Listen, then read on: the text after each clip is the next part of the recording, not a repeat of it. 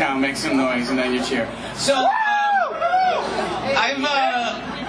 I've written and directed 4 movies. Well, I directed 4, I wrote 3 of them.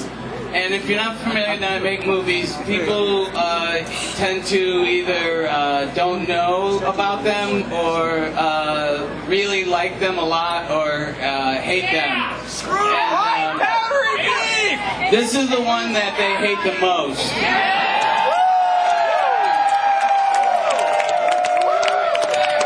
So it really means a lot to me that you're here. It may have taken 18 years to tell them to fuck right off, but tonight we finally are. So salute, and for some reason the good folks of the Emerald City area really seem to like this movie, and I still don't know why, but I'd like to thank Mike, because Mike is really passionate about Shakes the Clown, and he brought me out here for this.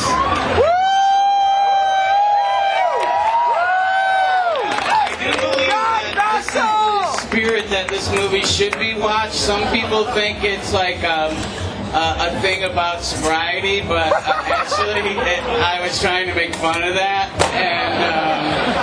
and I'm also trying to make fun of stand-up comedians, because everybody thinks they'd be a lot of fun, but in real life they're actually a miserable group of pricks. So I don't mean to shatter any illusions, but it really does mean a lot to me that you all came out. I hope you do enjoy the movie, and I watched the movie recently. My friend Tom Kenny, who plays Pinky the Clown, and yeah, so he's also SpongeBob. So I'm sure Nickelodeon's not too happy that SpongeBob is doing mad bumps of cocaine in a clown suit.